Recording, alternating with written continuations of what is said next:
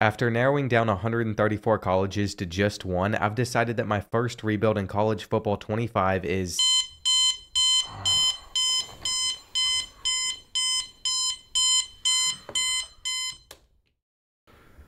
Oh, I gotta make a decision. Missed call from Mom. Hey, sorry I missed your call. I was asleep. Oh, it's okay. I was just checking on you. Have you made your decision?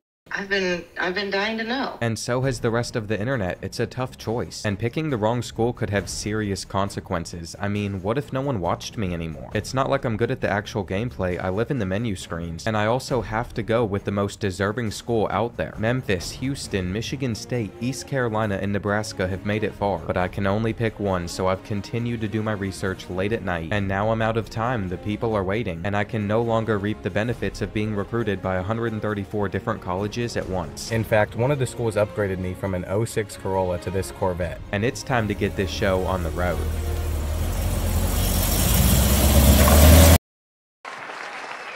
I want to thank all of you for coming out to my commitment today. I can't express how grateful I am for each one of you for all the support you've shown me along this journey. And just 2 years ago, I had nothing. But now, I'm sitting here with 5 amazing schools to choose between for my first rebuild in college football 25. Memphis, your social media team was incredible throughout this entire recruitment, and that made me strongly consider going to this school.